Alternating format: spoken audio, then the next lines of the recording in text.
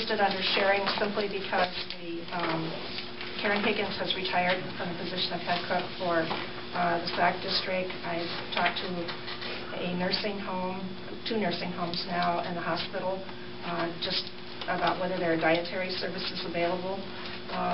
There are new wellness laws, regulations, I shouldn't say laws, regulations from the federal level and some from the state level that will take effect starting July 1 and then this year and then July 1 of the next year. We're on board for the July 1. We're not out of compliance. We're where we need to be, but everything about food service is trickier, and I keep thinking of what Doug talked about regarding meals and just the efficiency when you have the same menus at all of the penitentiaries, and ours would be at all of our buildings, because one of the things we talked about is like menus.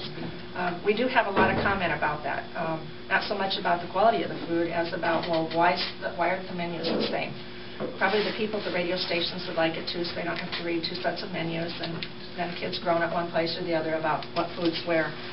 So my question to you would be, and this doesn't take a vote today, but it would be your thinking about if we contract some services or can do that with for a dietitian who would work on menu planning and meeting what those federal and state regs are, then have 2 head cooks, 1 for the 2 buildings in the south part of the district and 1 for the 2 buildings in the north part of the district, that those 2 head cooks work together along with that dietitian, but we have like menus, that we do more purchasing together than what we have.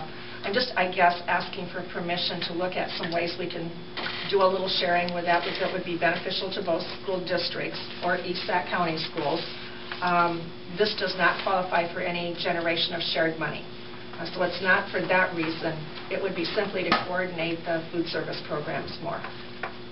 It would also be for taking a step toward guaranteeing that you meet the regulations concerning the diet that we feed these or offer these kids.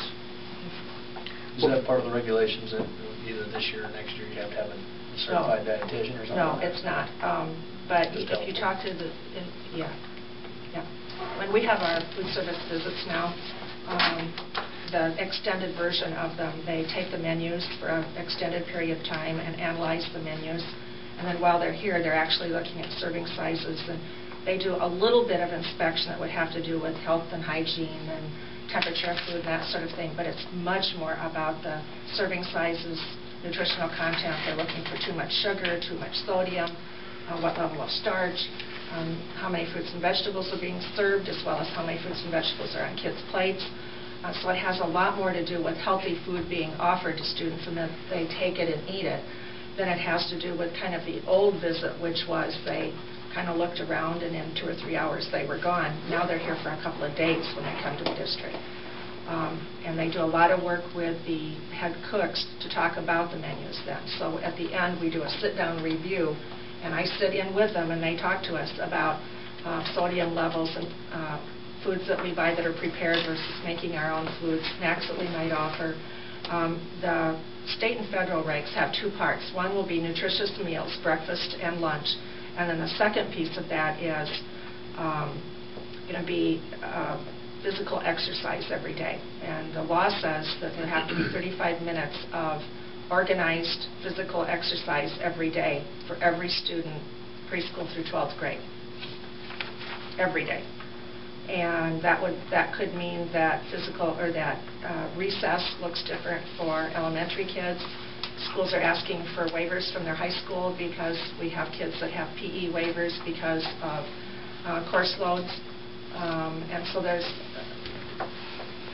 the State Department of Education is state school board is struggling with how to have college credit classes and still have kids have 35 minutes of physical exercise every day. So the rules haven't all been I's dotted and T's crossed, but it's just a little more complicated. Obesity among children is at a high rate in the nation, and the federal and state government see the schools as having a big impact on that. This would be one of the few things I have an opinion about a lot of things, but this one really irritates me because there's a lot of work that needs to be done with families and how they choose to eat and before we ever get kids. But we certainly have a responsibility, and many of them eat 2 or 3 meals with us 5 days a week.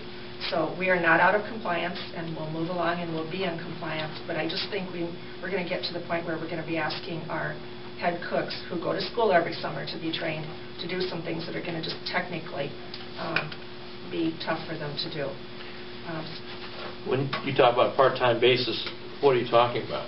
I don't know. I'd have to talk to someone for them to tell me, John, you know what, 10 hours a month would do it for you, or 6 hours, or 5 hours, or it'd be on an hourly basis, much like nursing homes often hire so many hours a month. And that's what they do. I guess I'm not asking that question. I'm saying that that's what nursing homes do, and that's what we'd be looking at doing too. Will AEA have somebody available? No. Because of the new rules? They won't. If you had a rotating menu, it may be that that dietitian only looks at those menus once a year and either approves them or doesn't approve them. So I think it'd be well worth our time to continue those conversations, see what it's going to cost. I agree. That's a good idea. So do I. Does the president have a dietitian working there? The department does, that reviews all of them. And so that's how the department, they probably have very few dietitians that they review, and that's why the menus are the same. That's correct. Gotcha.